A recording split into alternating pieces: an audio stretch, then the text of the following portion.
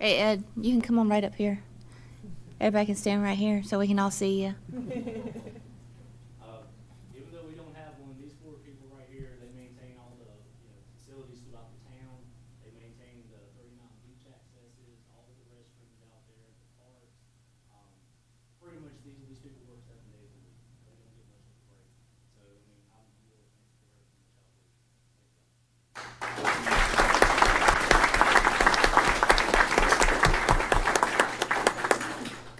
Next, I'll call Rodney Crickler. He is our grounds and street supervisor.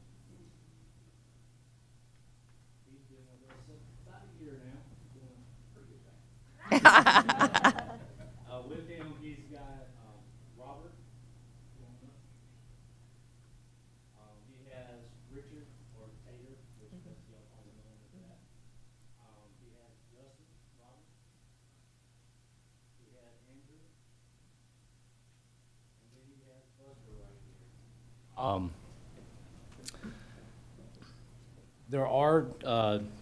We are missing one fella. He is out right now, and we do have two part-time that help with the trash rollback. They are not here either.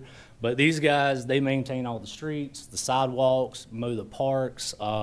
If Ed needs help with the accesses, they help there. They help all the other department heads, the community center. They work really close with them. So I, again, just thank all for everything that y'all do. And they work 7 days a week as well, so they don't get much time off either. So I just want to say thank y'all for everything that you're doing. Thank you.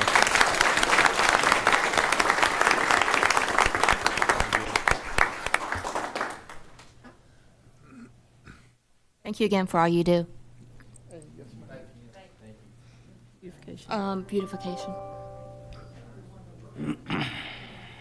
One other thing that we do is we work with the Beautification and Enhancement Committee, and I'm going to invite Evelyn up here.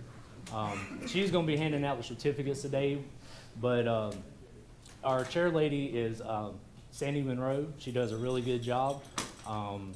They, like I said, they work with the facilities and the grounds department. They do plantings. They were in charge of the mural painting last year. They have another one getting ready to start in 2 weeks. Like I said, they do a lot for the town, try to make it pretty, keep it up. So I want to go ahead and get Evelyn up here and let her do the certificates, and then I do believe we're going to get a mural update as well. Yes. Hello. The Beautification and Enhancement Committee has nominated for the Business of the Month Nautical Bow. Are they here to receive their award? I'm sorry that they're not. The Home of the Month has been awarded to the Wilders family, and they are here. Please come up. Thank you so much.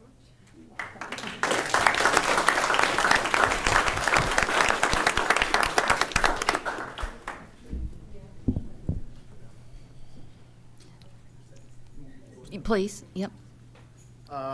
Good evening. So I'm Michael Hill. I'm part of the Beautification and Enhancement Committee, and Sandy could not be here tonight, so I just wanted to give you a quick update. We met with the artist on Monday over at Kinston Avenue. If you're not aware of where the next mural is going to be, it's the Kinston Avenue bathroom and shower complex. So we kind of got all on the same page. She outlined what she was going to do and how she was going to do it and what needed to be done. So we were able to do that, and meeting with Chris as well. He was big help. So she is planning on right now the 18th of this month to begin work.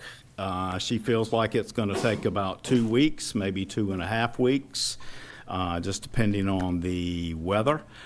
And I believe that's about it. But I would like to say one thing about with Chris and his maintenance workers is we work very closely together, and those people and every one of his people have helped us immeasurably in everything that we have done. They've been invaluable. So we couldn't have done what we've done without them. So, but anyway, we're getting ready to have a mural again. So in the next couple of weeks, if you stop by there, say hello to her. Her name is Jennifer, and she is awesome. Thank you.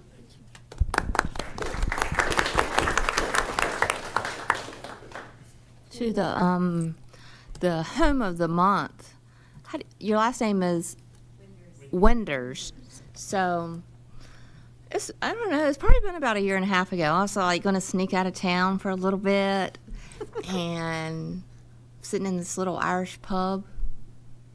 And someone looks over and they were like, did you say you're from Surf City? I was like, huh? And he's like, we're from Surf City. So that's how me and the Wenders actually met, was at a little Irish pub a couple hours away. Some wine. Jesus would approve.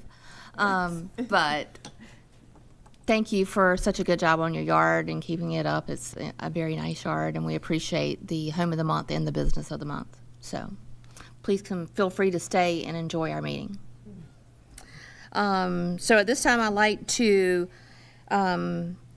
adopt the agenda. So I need a motion to approve the agenda.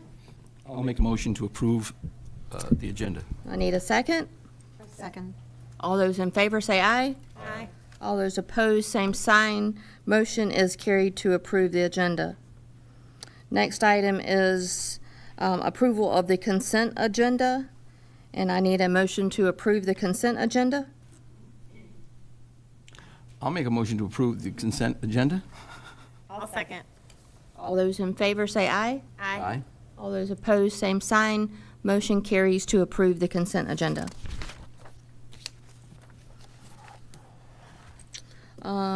And we are at public comments. Now we'll call on Carla to call upon Daniel Blevins.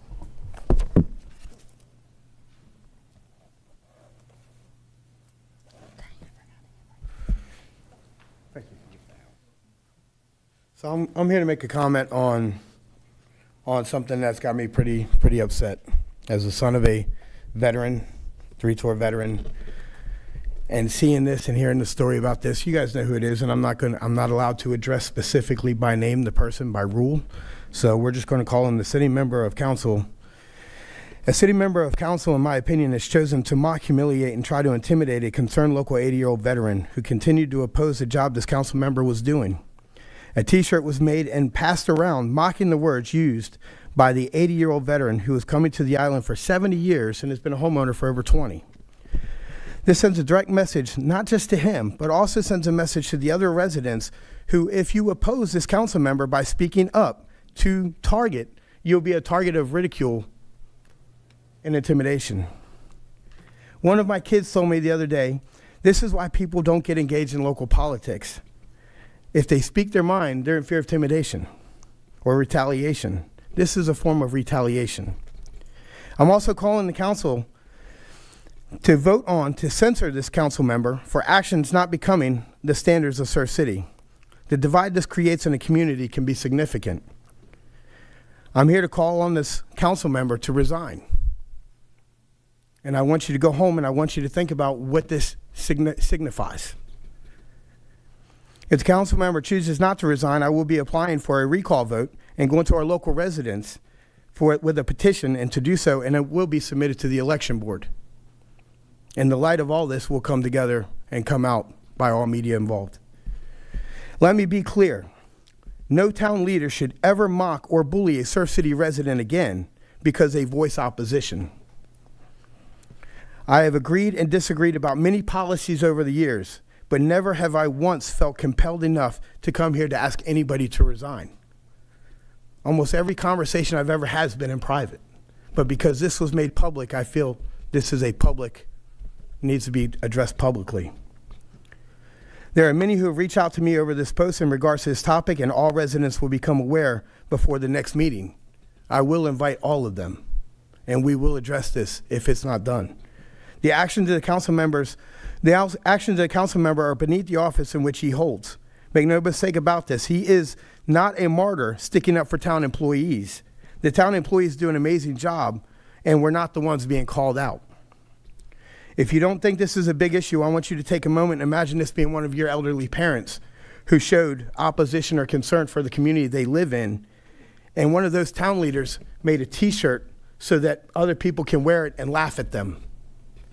That's what this signifies. If you have a shirt at home, if you're a town member or a resident or a town employee, I hope you throw it away, because this doesn't signify what Surf City is about. Thank you.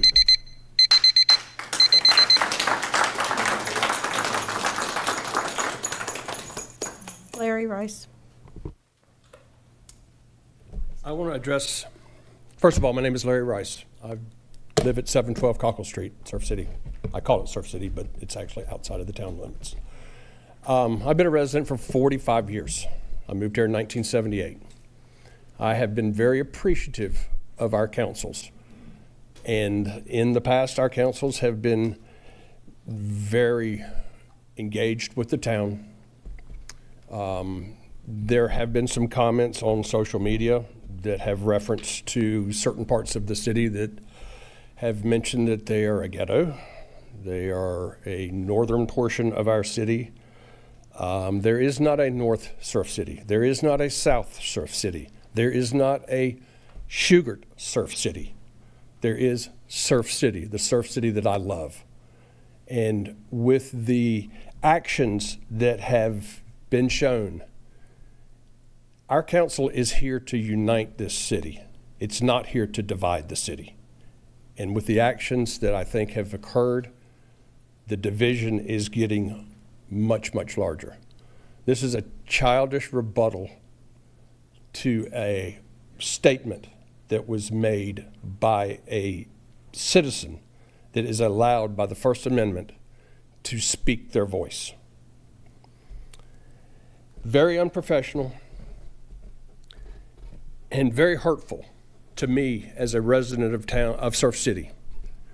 I have a very, very deep feeling in my heart for Surf City, and this has wounded it. We do not need to divide our town. We need to unite it. And let's try to move forward.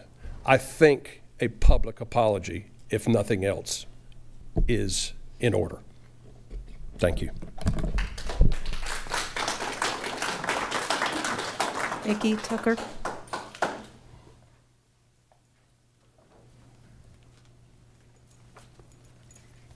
Good afternoon. Mickey Tucker, 1222 South Shore Drive. I came across the bridge June 11th, 1971. Have been here over 50 years. I have traveled to over 104 countries throughout the world, and I always come back to Surf City and say, why do I ever go anywhere? This is the most beautiful place, and it's not because of the water or the sand. It is because of the citizens. The citizens are the heart and the soul of Surf City. We are what make it the place where people come back. We welcome everyone with open arms. We have values that we love everybody, and that's why Surf City is Surf City. That's why people vacation here. That's why tourists come here. That's why everybody wants to live here. We had a week ago one of the most beautiful exhibits this town has ever put on. And I was so delighted when I saw it, because it could have been just a flash in the pan. It was beautifully, professionally, and in every way, the flow of the exhibit was beautiful. That is what Surf City is. We've had some name calling that should have never happened. But now I'm going to say this. Some of the streets really are bad. Some of the grounds really are bad. The parks are fine, but the residential areas need some help. The feeling I have been getting, and I've spoken on this for 3 years, I worked the streets for 6 weeks by myself, shoveling rocks and sweeping by myself from 8 to 10 every morning, and asked the town to come help me. No one came. It feels like the most important thing right now to Surf City is money from parking and tourism. Well, guess what? That's not the heart and soul. The citizens are the heart and soul. And our residential areas need to be respected and need to be looked after. I'm very disappointed in the response of the remarks that were made. And again, along with Mr. Daniel and Larry, I felt so disrespected because I love Surf City. And that wasn't just to one person, that was to all of us who are citizens of this town. Notice I got off track and spoke from the heart. A municipality is established to protect the citizens and provide residents. Oh my gosh, goodbye. Good night.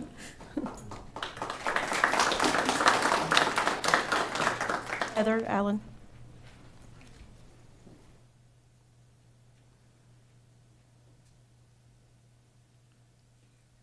Hi, everyone. I'm Heather Allen. I live in Waterside. I've said this before and I'll say it again. A lot of people, including my family, we moved to Surf City or are moving to Surf City because Surf City reminds us of the towns where we came from, what those towns used to look like. And the town I grew up in, it was a super cute little beach town. It was clean, it was safe. It was a good place to raise your family. And very quickly, I had to watch all those good attributes just kind of go by the wayside. Now it's like, it's disgusting, and it's why we moved 3,000 miles away. And in my opinion, a huge reason for the downfall of a lot of these cities all starts with homeless encampments and what homeless encampments bring to their town. So,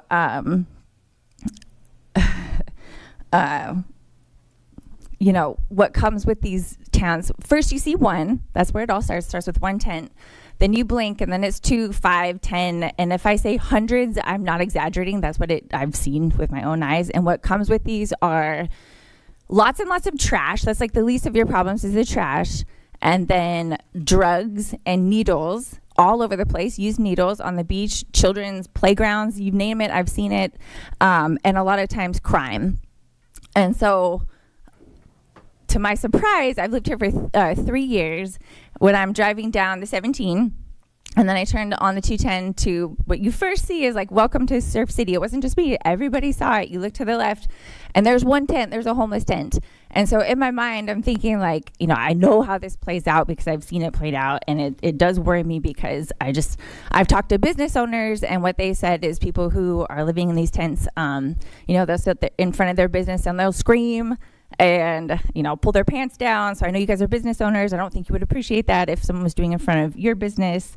So I did meet with the chief of police. I was impressed because I asked to meet with him on a Tuesday, and he sat down with me on a Thursday, and he said he was on top of it. He said, and I think it's important to know, I think everyone knows, any homeless person that's encountered by Surf City Police Department, they are asked, can I take you to a homeless shelter? If it's a female, can I take you to a female-only homeless shelter? And 99.9% of the times, they are turned down. So, but he said he was on top of it. And the reason I bring it to you is because you all are the leaders of Surf City, and the town is a reflection of the leadership of Surf City. So if it's me or Surf City residents or people coming into the town, and that's the first thing they see is a homeless, beginning stages of a homeless encampment, they're going to ask themselves, like, what happened to Surf City? Like, where's the leadership? So that's why I think it's important to bring it up today, just from what I've experienced and other people have experienced, why we moved to Surf City. We feel like it's a good, clean, safe place to live. Last thing I'll say, done with homeless people, Easter Sunday, you guys charge parking for Easter Sunday. I think maybe next year, 2025, something to think about, free beach parking Easter Sunday. That's all. Sherman Sandlin.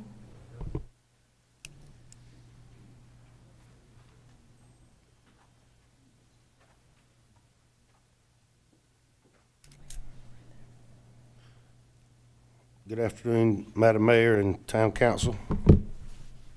I stand before you today deeply concerned about the recent actions of the councilman and the printing and distribution of the T-shirt mocking our beloved Surf City, as Shugarts City is not only immature but also deeply disrespectful to our community. As a citizen of Surf City, I find it disturbing that someone in a position of leadership would stoop to such levels of immaturity It reflects poorly of the integrity and character required to lead our town efficiently and effectively. Therefore, I respectfully urge Councilman Shugart to consider resigning from his position, and if he chooses not to do so, I implore the board to initiate the necessary steps to relieve him of his duties as town councilman. In closing, I want to emphasize that as citizens, we deserve leaders who uphold the values and values of respect, dignity, and maturity. Let us not allow such behavior to tarnish the reputation of our community any further. Thank you for your time and attention to this matter.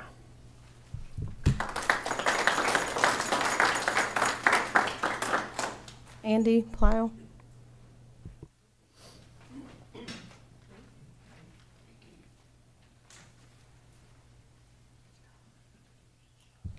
I thought they all came to listen to me again.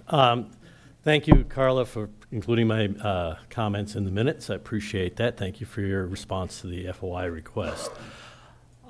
Today, the council approved the minutes from the last meeting. Okay, I think there's maybe a small error in there that I think the council should fix.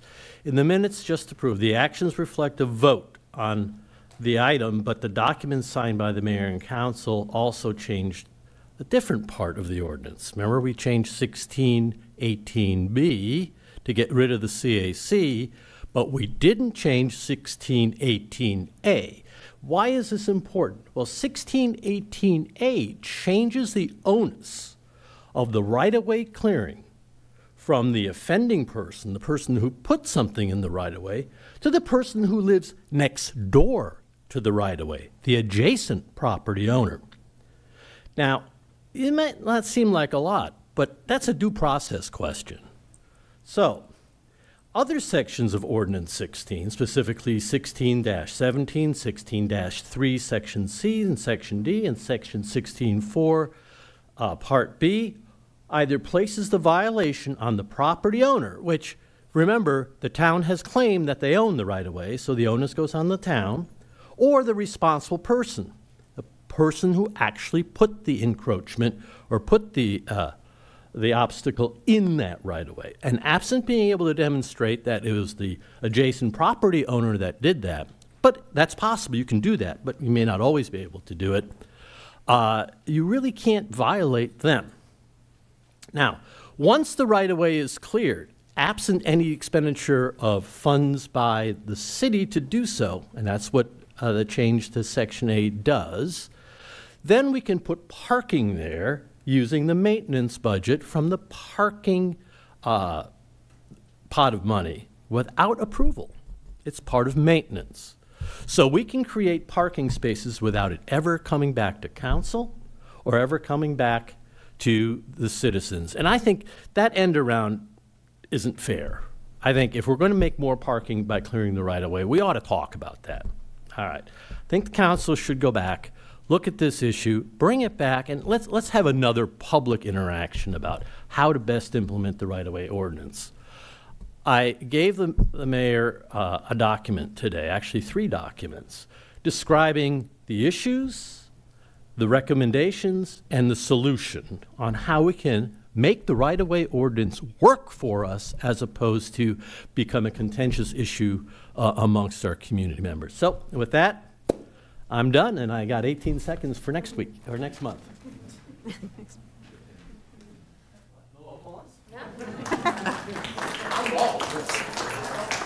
Michael Hill. Michael Hill. James Conway. Good afternoon, evening. I'll be brief because I appreciate your time. I'll share a quick fact because I know somebody referenced service members, and I appreciate that, having several in my family, my community. I don't know if everyone knows this in the room, but I was a police officer with the City of Wilmington PD from 2001 until roughly 2015, with the bulk of that time being as a volunteer. And I didn't get paid a cent to do it. I did it because I felt a civic duty that was kind of garnered for me from my grandfather, who died on a fire call in Haddon Heights, New Jersey. So have instilled in me a commitment to service, not only for monetary reasons, but specifically when it comes to donating your time. I am very happy to call Surf City home because of the folks in front of me, the folks behind me, and the brothers in blue that are making sure nothing happens in this room right now. I'm proud of the chief, the predecessor chief, who I actually turned down to become an auxiliary officer here because I just kind of wanted to enjoy home for a little while. I'm going to leave you with a quote that I think NC State fans may recognize. I just got one last thing I urge all of you to enjoy your life, the precious moments you have, to spend each day with some laughter and thought, just to get your emotions going. Jimmy Valvano, go Pack.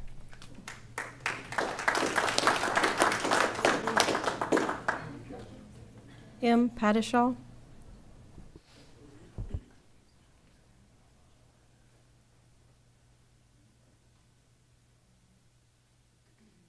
Hello.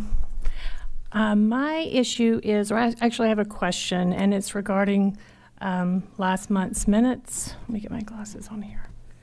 So I've been following the right-of-way project, the clearing project, and waiting till it comes to my neighborhood and figuring out which zone I am and, you know, how it's all going to play out because of safety and because of first responders. Unfortunately, I witnessed a drowning, and if first responders hadn't have gotten there in time, you know, they wouldn't have been able to try to help this gentleman. So I'm following that, and I realized in last month's minutes that several collector roads are exempted from enforcement. That's my understanding of it, so correct me if I'm wrong. And the collector's roads are named as North New River, North Topsail, North Shore, Roland, South Topsail, and South Shore. So there's 6 named. So to me, that's a majority of zone 1 through 3 and includes a good part of the central business district. So this, to me, is an area with the greatest congestion. It's more public. It has hundreds of pedestrians, if not thousands, you know, on busy days. So the areas with the greatest interaction seems to have the greatest risk, but they're exempted. And cul-de-sacs, which I'm on, are not. And, you know, we have about a dozen people walk by a day. So my question is, why not focus on the collector roads or the business district instead of pocket communities? Thank you.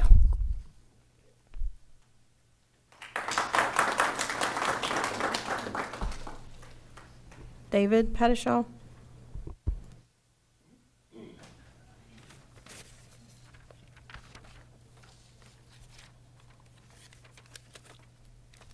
Good afternoon. David Padishaw. I'm at 12 West Ridge, Surf City. First off, I want to thank you all for your service. I know it's a thankless job. You know, you catch more grief than you do kudos, but I think that most of us appreciate the job that you do. With that being said, I did have some concerns as far as the minutes from the last meeting and just some of the discussions I've had with neighbors. And the idea that an adjacent property owner could be responsible for clearing a property next door, you know, something, it just seems, it seems that some of this stuff was not put in the minutes or voted upon. And I could be wrong about this, and I'm sure someone will correct me if that's the case. I welcome that. But if that is the case, then it just seems, it seems like a backdoor, and it seems, to me, public service, the biggest part of public service is, you know, you're going to catch a lot of grief, but the biggest thing that you have, the covenant that you have with the people that you serve, is the trust. And if we're doing things that ruin that trust, then it creates an adversarial relationship, and it makes it difficult to go forward. I just urge that any sort of actions regarding the right-of-ways and everything, that we do engage in a full public discussion.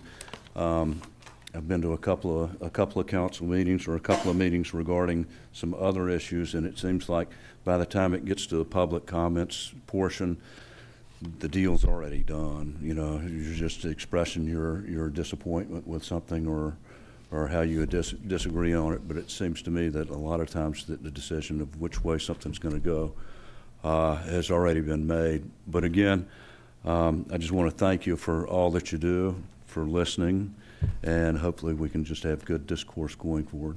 Thanks.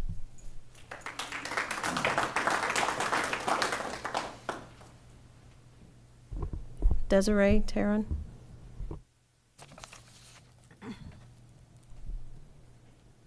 Desiree Taryn, 105B Anchor Drive, Surf City. I just wanted to come and voice a couple of small concerns, could be big, but small in my mind to start. I am a realtor in the area. I do sell real estate in the canal streets and everywhere else. I have listened today as there's been some concerns about some discussions that were being made by fellow people within our community.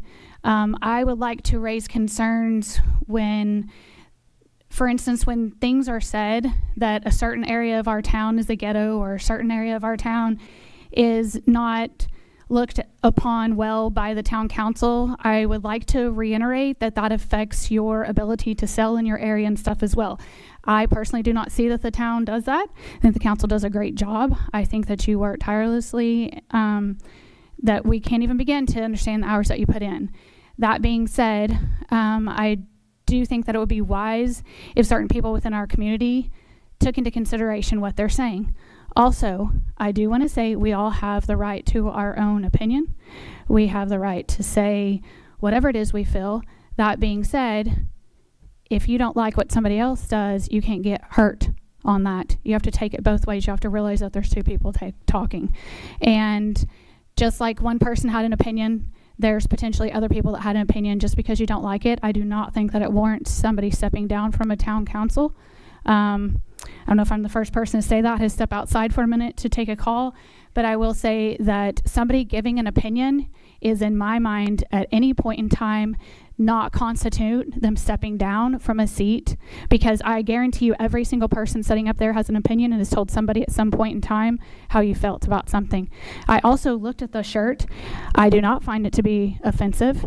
It doesn't say anything about Surf City being bad. It doesn't say, it's just a play on words. So if that's how you take it, then that's within your own right to take it that way as well. Again, I'm going to say it again. I don't think that there's any reason that we should be asking for town council members to step down, given that they submit the time and they have the right to an opinion, just like all of us standing here.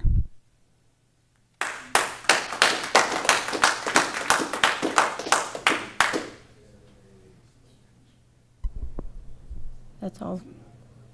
That's all. Thank you. Before we move forward, if I could call on Chief Voorhees to come up for a second and give a comment on our homeless in Surf City. Miss Allen left, but I did have a discussion with her. She had some concerns, and I addressed those concerns.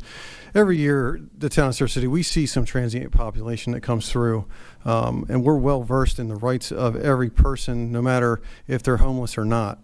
And I want everybody to realize that just because a person may look a certain way, act a certain way, stand or sit on a public sidewalk does not mean that's against the law. I cannot take action against someone that's standing on a public sidewalk. I can't take action against someone that's laying on a public sidewalk if they're not committing a crime. We have taken steps to offer help to these people, and I've gone to great lengths to try to convince these homeless people in town to actually accept that help, and personally gone and talked to them. We've reached out to the Council of Governments and actually had caseworkers come in. They've made contact with these homeless individuals and are actively trying to find housing for them and get them to accept the help we're offering. I have to abide by the bounds of the law, and I can't step outside that, and I'm not willing to violate anyone's civil rights because of the way they look or act, or if they're homeless or not. We are on top of it. If someone's going to break the law, we will be there to hold them accountable. If they're not, then we will offer the help that we think they need. Okay? Thank you. You're welcome. Thank you.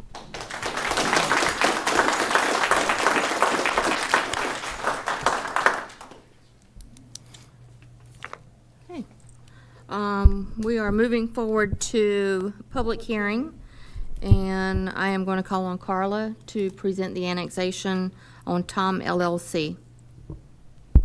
Okay, we have a contiguous annexation petition received from Tom LLC for 9.48 acres located at 209 North Alena Court in Hampstead, which is also adjacent to Magnolia Reserve subdivision. Pender County PIN is 42256473840000. There is certificate of sufficiency and a resolution to set the public hearing today. The hearing has been advertised as required. Notification was sent to all adjacent property owners. I can answer any questions that I can, and then I believe the attorney for the property owner was going to be here today. I'm not sure if he is.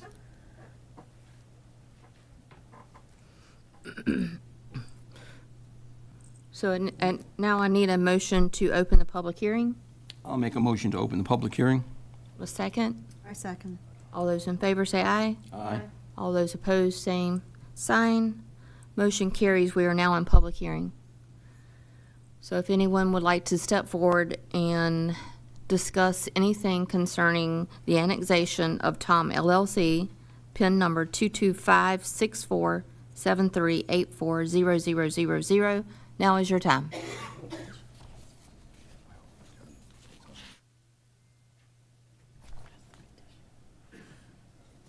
If you would please state your name and address.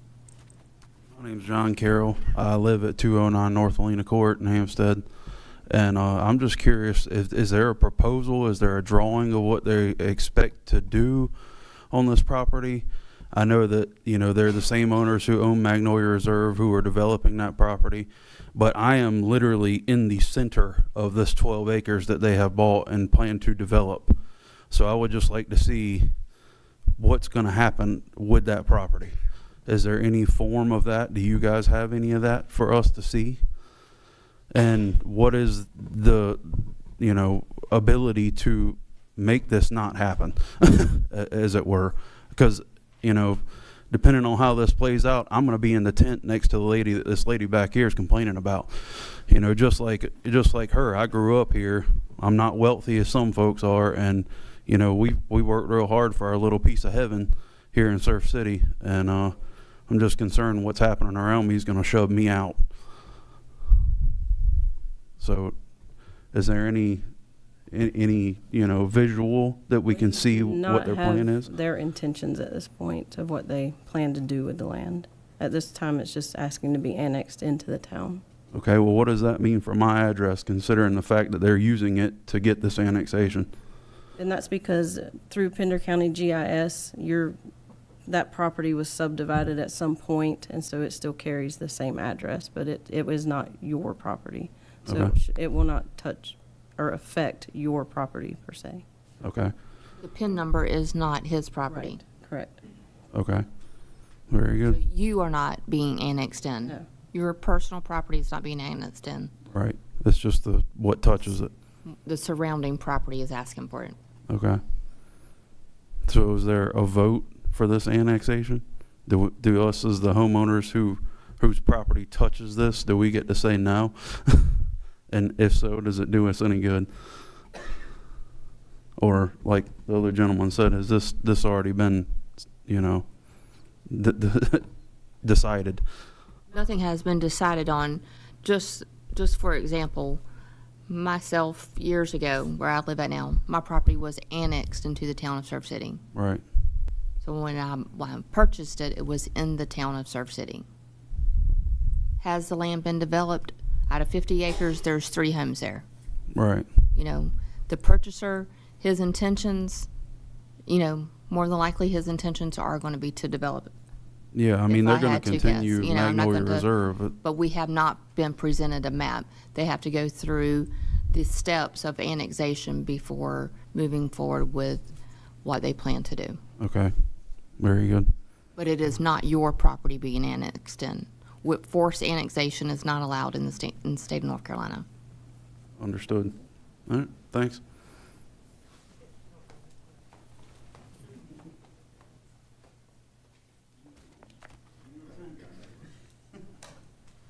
Is there anyone else that would like to speak in public during this public meeting?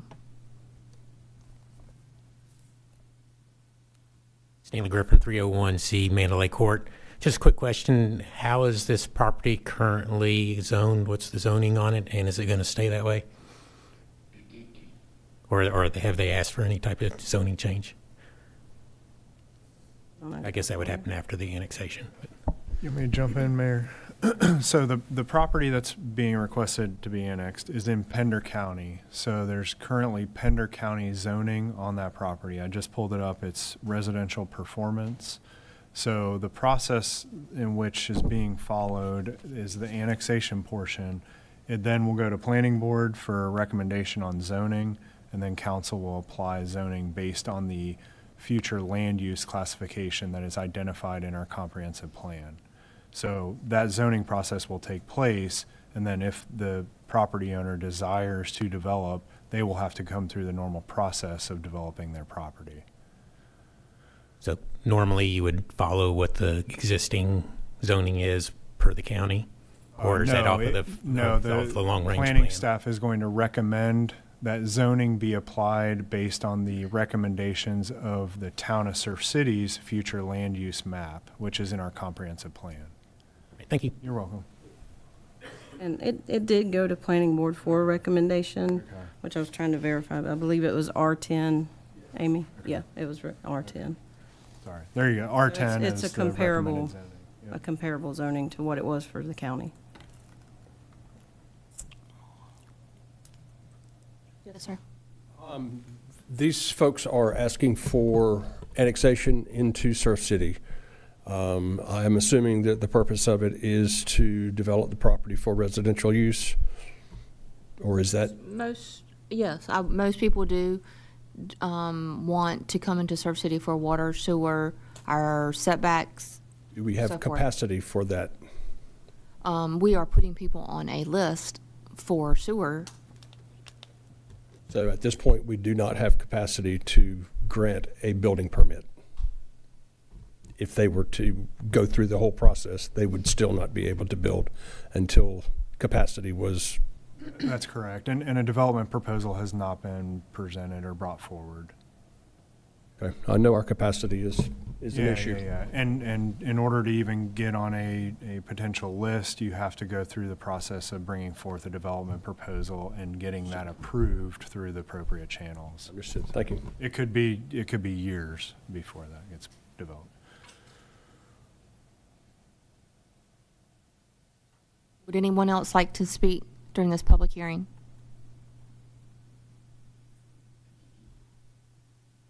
Now is your chance if you would like to speak during this public hearing.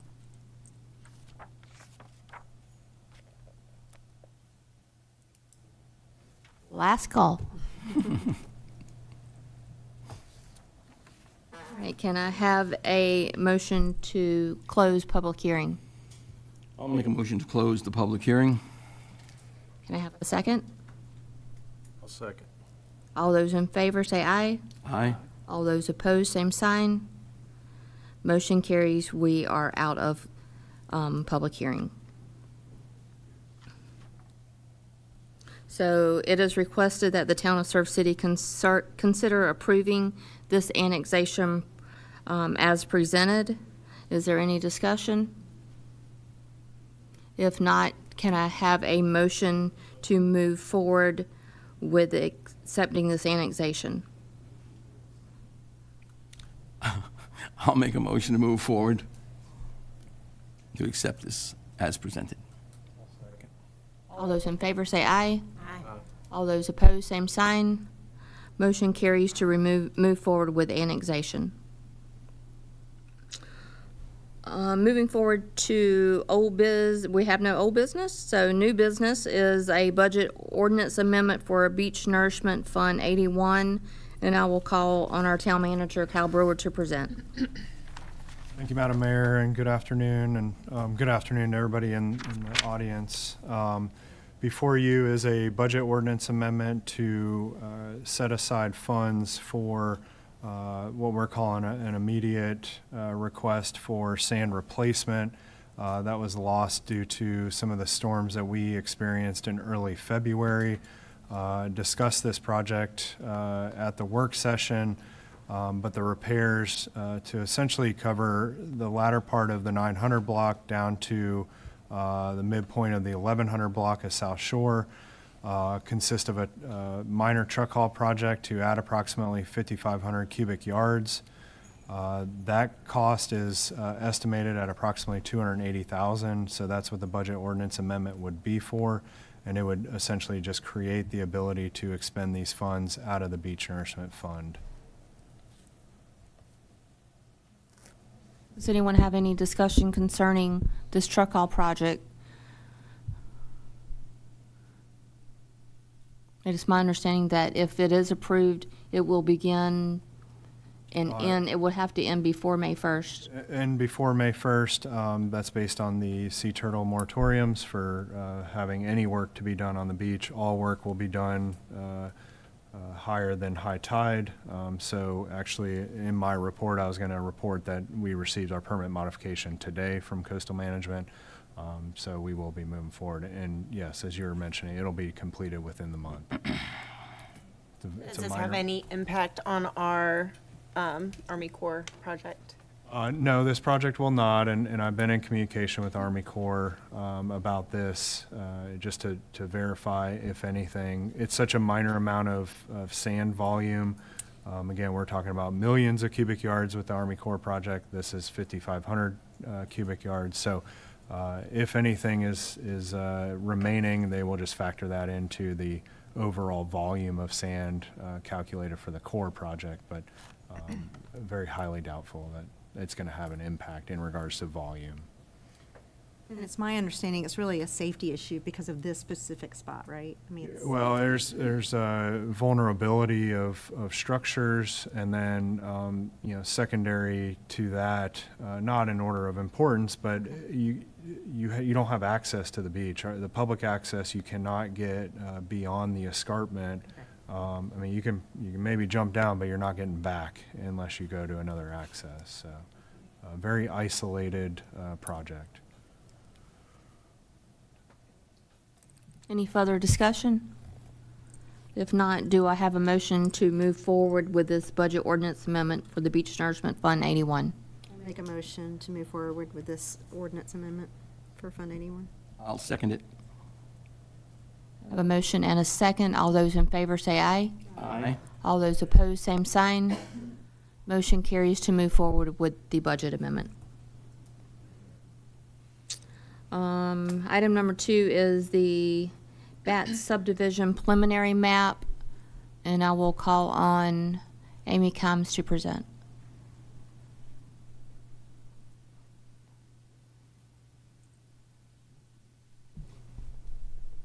Good afternoon.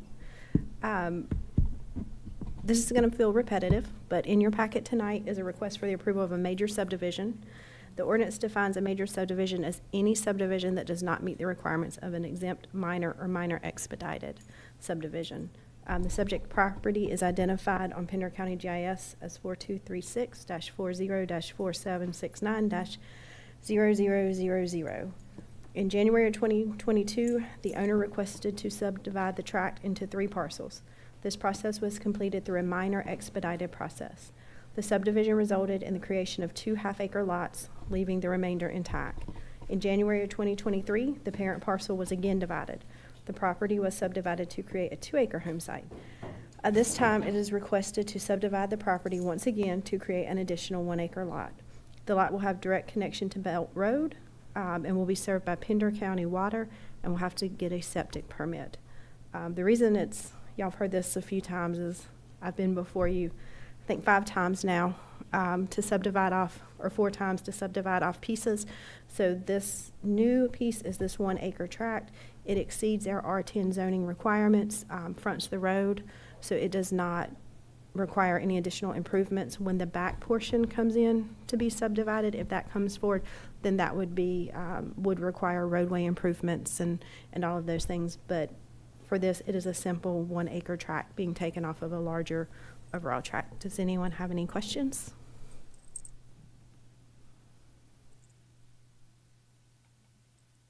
Anyone have any questions for Amy? No. All right, hearing no questions, do I have a motion to approve the Bat subdivision preliminary plat? I'll make a motion to approve that as presented. Do I have a second? I'll second. All those in favor say aye. All those opposed, same sign.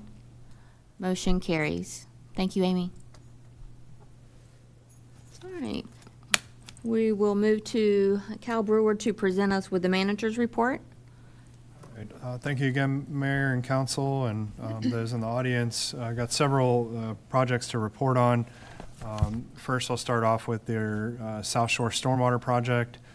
So over the last month, we've seen significant progress on that project. Crews with Sunland Builders have been focused on the site at 1815 South Shore and will soon be moving on to the 2201 project site. We do have a scheduled visit to the site on Thursday. That'll be an opportunity to learn more about the system and its benefits to the community. It'd be our hope that success of this project can be replicated in other parts of town. So it's important for us to kind of understand that and how it's going to function, et cetera, when it's actually in the ground. Not part of that project, but certainly related, is the DOT work that's being undertaken along South Shore from basically the S-curve down to Topsail Beach Town Line. They are working on the mill patching right now, which is to pull out some of the old asphalt and rough spots. And then they will continue that until that portion of it is completed. And then once that is done, the contractor will move directly into wedging and then resurfacing of South Shore.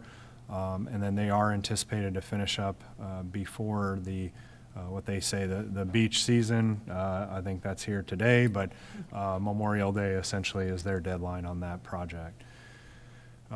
Town staff will be holding its third community meeting on Thursday evening from 5:30 to 7:30 here at Town Hall. We will be reviewing again the sewer program, the sewer rate fees, as well as giving an overview of the new stormwater utility, which will be a division of our overall public utilities department. On Friday, the town will be holding the official groundbreaking ceremony for the Earl G. and Inez Bats Recreation Complex. The community, everybody is invited to participate in the event, and then we will welcome everybody at the community center afterwards for refreshments and to view the plans of the new park. So we do hope to see you there. Again, that's Friday morning at 9 a.m. At the new Earl G. and Inez Bats Recreation Complex right off of J.H. Bats Road.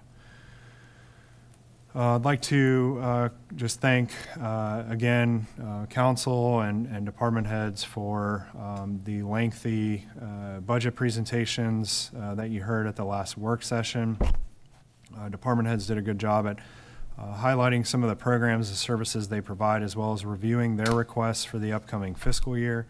The finance director and I continue to evaluate the budget and look forward to bringing forward a recommendation to the council at your April work session. Evelyn and Michael already discussed mural number 2. Again, we anticipate that project to start April 18th, and that'll last about 30 days at the most. The emergency services boat lift, which has been out of commission since before Hurricane Florence, that project has essentially been completed.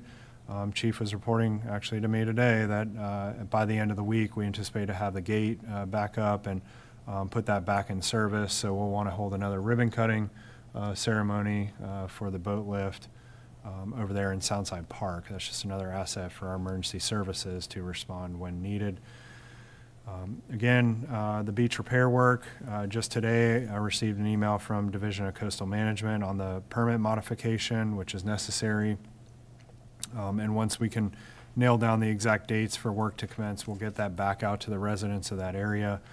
Direct mailers did go out several weeks ago, so that they should be aware of that.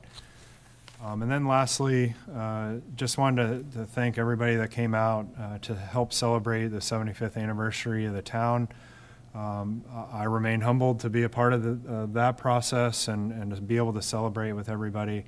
The weather certainly was not perfect for us, But we did have a good turnout, and as Mickey had mentioned, the exhibit was wonderful. Staff did an excellent job at that.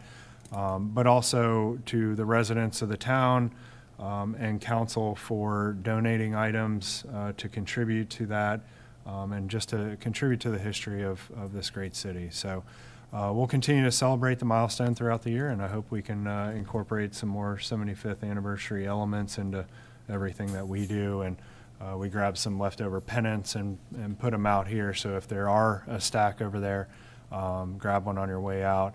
And then to the Padishawls, I'll get your contact information, and somebody will be in contact with you to update you about the right-of-way, et cetera, just so you have that clarification. That's all I have, Madam Mayor. Thank you. Okay, Ms. Trudy, you want to start? Yeah. Oh, it's attorney, I'm sorry. Yeah, I thought it was attorney next. I'm sorry. It's okay. No report. Thank you, Mayor. No report. Okay. All right, Trudy, it's your turn. Oh, okay, that was quick. I also want to thank all the department heads. The budget process is a big, I mean, it's just so much, it's everything. It's so encompassing, and we spent hours here a couple weeks ago, and I just think that the department heads did such a great job of compiling all the information and giving us more than enough to understand their scope of work and you know, what our town is. We're growing so much, and we have so many needs, and we certainly want to be responsible with all the funds coming in, and we can't, you know, probably fulfill every request, but I feel like they did an excellent job providing us the information that we needed to make good decisions with our funds. I also excited about the new mural, and I appreciate the beautification committee working hard on that and taking that so seriously and working with such, finding great artists to choose from and working, doing a good job of that. I also commented on the 75th anniversary. I just thought it was lovely, and there were a lot of contributors to that event. There were town employees who worked on it hard, but there were a lot of outsiders who contributed items, and I think that just made it so special. And I wish and hope that we can find ways to repeat things like that, have things be permanently displayed one day. I don't know, it was really impressive, and it made everybody want to see and do more like that. And I appreciate anything that we can do that is positive in our environment. It helps us unify and just celebrate our history and our neighbors. And so I was excited to be a part of that. One comment I'll make, I know it is parking season again, and I just wanted to remind residents that we have to go back and repeat our passes. And so I know some people don't realize that sometimes, but we have to do that every year. And so I just wanted to remind people to please go take care of that so you don't get a ticket. So, thank you. Mr. Hugh? I'd also like to thank the grounds crew guys. I do think they do a wonderful job. And I'm very excited about this stormwater project on 210. I really want to see how this is going to work, and I'm hoping it's going to be a great success. We've fought that battle for a while, and maybe we've actually got something that's going on that'll be worthwhile as far as helping correct that issue. One other thing, I want to thank everybody for coming out tonight. It just, man, we live in such a great place, in a country, a state, and a city where so many people can come up there and you can voice your opinion on whatever side of the coin you're on. I mean, you got to remember, there's a lot of people that don't live that way, and if you're not grateful, you should be. Last thing, big weekend this weekend. If you're not an NC State fan, I need you to kind of just help me out. Saturday night, it's going to be good. I'm excited. Yeah, but hey, man, you know, just all I'm asking for is a weekend. Hey, I pulled for the Tar Heels. Well, I didn't really pull for them, but I didn't pull against them. I didn't pull against them. Thank you. I want to start off by Ms. Tucker, Mr. Blevins. I know Mr. Rice left, and I want to sincerely apologize that I offended you in any way, or there was any offense to you in any way. It was never my intentions, or there was never the intentions of this. And I think none of us have intentions ever, anything. I do want to remind all of us, and I hope you can accept my apology for that. You know, no council member, no citizen should badger, intimidate, insult, slander another council member, their spouse, or their children. I think the First Amendment was spoke about, and that goes both ways for all of us today, all of us.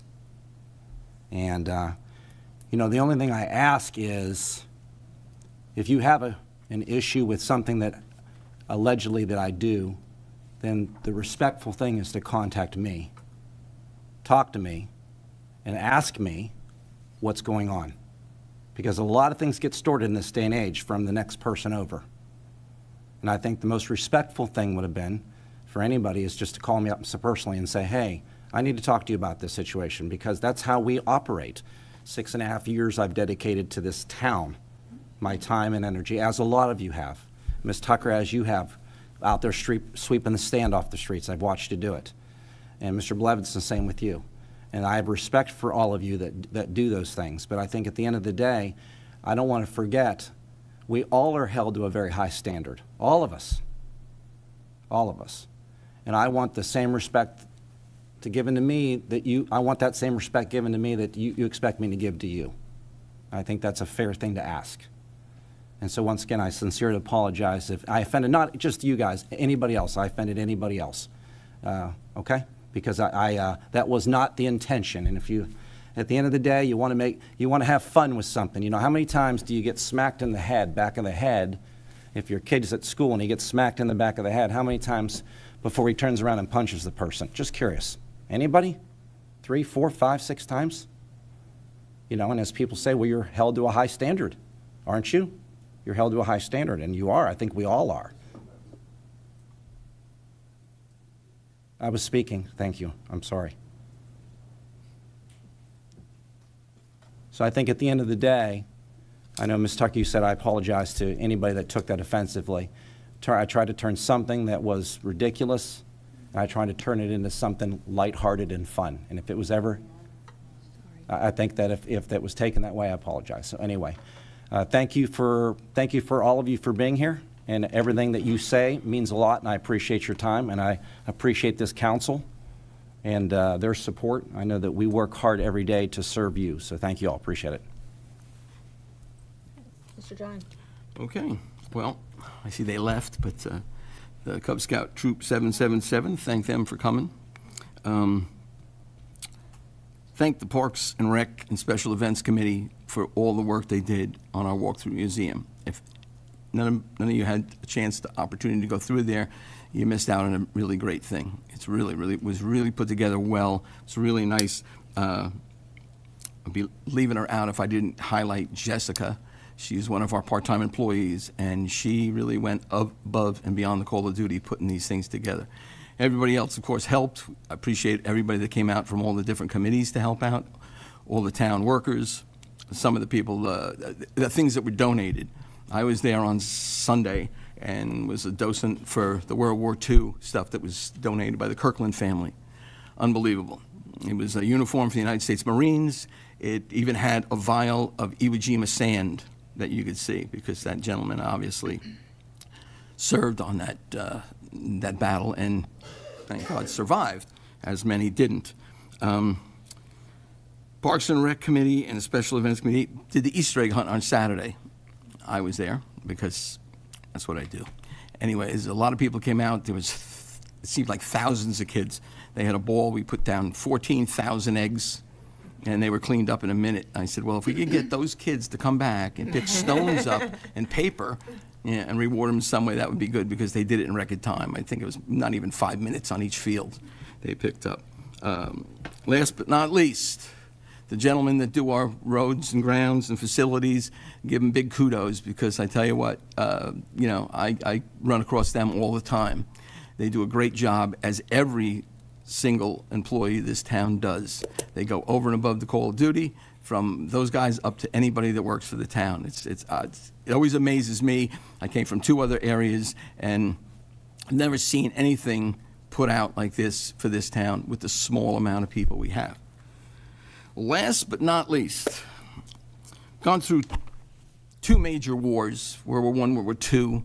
greatest generation fought World War II. I'm a little bit of a history buff. Fought for us goes back to the Revolutionary War, that we have the right of free speech.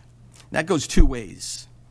That doesn't mean that somebody has a higher office or supposed to be held to a higher degree that they can't use that full free speech. That's what it is, and if somebody wants to change that, I don't think they're going to have too much fun changing it or anything that happened in this country that's going to change that. But as long as we operate with our Constitution and we have free speech, have at it. And if you don't have a good enough sense of humor to back off on that or try to turn that around to change it into something else for your own personal gain, that's fine. But, don't start the ball rolling if you're not ready to handle what's going to come back your way. Thank you. And thanks for coming out tonight, by the way. Thank you. Alicia?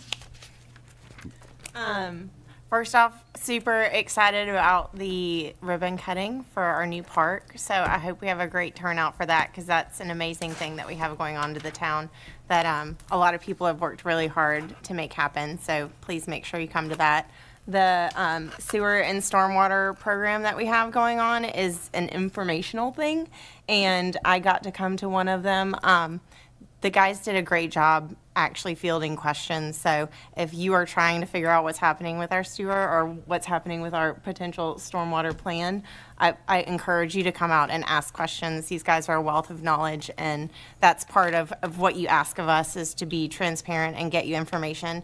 And they not only have an evening time, but they have a morning time. So we did everything, I think, in our power to make sure that that was available to everybody. So if you don't come ask questions, then just know that after decisions are made, you can't really say anything about it at that point. So make sure you come out, get educated. And then to the chief, homelessness is not a fun thing. I love that you take care of people. My grandmother was homeless for a while, so thank you for treating people with respect, because that's important too. So that's it. Thanks. You're right. You're right. It'll be Thursday evening, starting at 5:30. You're welcome. I just want to jump back in for 1 second, because with all the stuff that I had to deliver, I completely forgot about our park. I didn't forget about it, because if Jody heard me say forget about it, she'd whack me one. But, I've been working on that park for a long time. Buddy Fowler's back there. He's one of the key ones that started the Parks and Rec Committee. We've been working on this. George Howard's back there. He's wanting to have a skate park in this town for, 30 years? 30 years? Give or take. It's coming. Yeah. But, if you have the opportunity to come out and check it out for Friday, you should come out. Not too much walking around you can do, but you can actually see what the vision's coming through. It's coming through, and it's going to be great. And kids will love it. People will love it. Town will love it. Thank you. Teresa? Well, everybody said what I was going to say, but I do want to emphasize on the 75th. Carla and the staff did an amazing job putting it together.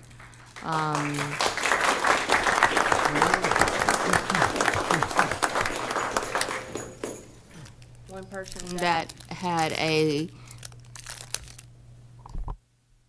instrumental history here in Surf City is here with us today, former Mayor Doug Medlin. He participated in the event, and thank you, as well as former Councilman Buddy Fowler. We appreciate you. The skate park is going to be awesome. There's a lot of local shops here in Surf City where you need to go get your skateboards and your helmets, start practicing. We're going to be out breaking ground on Friday, and hope that you join us. And I'm just going to end this in reading to you. And you may get bored, and you might just say, oh my God, but I'm going to read to you. This is the purpose of this code of ethics, is to establish guidelines for ethical standards of conduct for the town council, and to help determine what conduct is appropriate in particular cases. It should not be considered a substitute for law or for a board member's best judgment. Board members should obey all laws applicable to their official actions as members of the board. board members should be guided by spirit as well as a letter of the law in whatever they do. At the same time, board members should feel free to assert policy positions and opinions without fear of repercussion from fellow board members or citizens. To declare that a board member is behaving unethically because one disagrees with the board member on the question of policy, and not because the board member's behavior is unfair, dishonest, irresponsible, and itself unethical. Board members should endeavor to keep up to date through the board's attorney and other sources about new and ongoing legal and ethical issues that may face in their official positions. This education function is in addition to the day-to-day legal advice the board may receive concerning specific situations that arise. Board members should endeavor to keep up to date through the board's attorney and other sources about the most pertinent constitutional, statutory, and other legal requirements which they must be familiar to meet their legal responsibilities. Board members should act with integrity, independence from improper influence as they exercise their duties of their offices, adhering firmly to a code of sound values, behaving consistently with respect toward everyone within they would interact with, exhibiting trustworthiness, living as if they are on duty as elected officials regardless of where they are and what they are doing, using their best independent judgment to pursue the common good as they see it, presenting their opinions to all in a reasonable, forethought, consistent manner, remaining incorruptible, self-governing, and unaffected by improper influence, at the same time being able to consider the opinions and ideas of others, disclosing contacts and information about issues that they receive outside of public meetings, and refraining from seeking or receiving information on quasi-judicial matters outside of the proceedings themselves, treating other board members and public with respect and honoring the opinions of others even when the board members disagree with the opinions, not reaching conclusions on issues until all sides have been heard, showing respect for their offices and not behaving in ways that reflect badly on their offices, recognizing that they are a part of a larger group and acting accordingly, recognizing that the individual board members are not generally allowed to act on behalf of a board, but may only do so if a board specifically authorizes it, and the board must take official action as a body. Board members should avoid and exercise the official duties. Their official actions should be above reproach. Although opinions may vary about what behavior is inappropriate, the board will consider in terms of whether the reasonable person who is aware of all of the relevant facts and circumstances surrounding the board member's actions would conclude that the action was inappropriate. If a board member believes that his or her actions, while legal or ethical, may be misunderstood, the member should seek advice as the board's attorney and should consider publicly disclosing the facts of the situation as steps taken to resolve it. Board members should faithfully perform their duties of the office. They should act as the especially responsible citizens whom others can trust and respect. They should be set a good example for others in the community, keeping in mind that they trust and respect is continually to be earned. Board members should faithfully attend and prepare for meetings. They should carefully analyze all credible information properly submitting to them, mindful of the need not to engage in communications outside the meeting. They should demand full accountability from those over whom the board has authority. Board members should be willing to bear their fair share of the board's workload to the extent appropriate. They should be willing to put forth the board's interest ahead of their own. Board members should conduct the affairs of the board in an open and public manner. They should comply with all applicable laws governing open meetings and public meetings, recognizing and doing so is an important way to be worthy of the public's trust. They should remember when they meet that they are conducting the public's business. They should also remember that local government records belong to the public, and not to the board members or their employees. To ensure strict compliance with the laws concerning openness, board members should make clear that an environment of transparency is to be maintained at all times in the government unit. They should prohibit injustice delays in fulfilling public record requests. They should take deliberate steps to make certain that any closed sessions of this board is conducted, and such sessions should not stray from the purposes for which they are called. That being said, we had a lot of discussion tonight on actions that were taken. And a lot of times people react to something that they hear instead of thinking about it first. I am thankful that you apologized to the ones that are offended, were offended. When the shirt came out, I did call and asked him to stop distributing the shirts, and he did cease on distributing the shirts. So I just want us to, I want us to be united. I want this town to be a community. We are Surf City. We are not South Surf City. We're not North Surf City. We are Surf City. And that's the way, you know, we are here to hear you and be a voice for our town. So that being said, I just want to just make it clear, we are held to a higher standard. Yes, public speech, you have the right to public comment, but we are held to a higher standard, and we need to live it every day. So I hope everybody had a happy Easter. Get your skateboards. Come join us on Friday. Okay.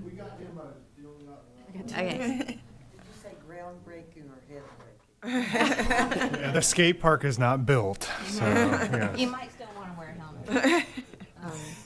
So with that being said, can I have a motion to adjourn? I will make a motion to adjourn. All those second? Second. What's that? Thank you, Doug. We have a motion. Can I have a second? I'll second. All those in favor say aye. Aye. All those opposed, same sign. We are adjourned.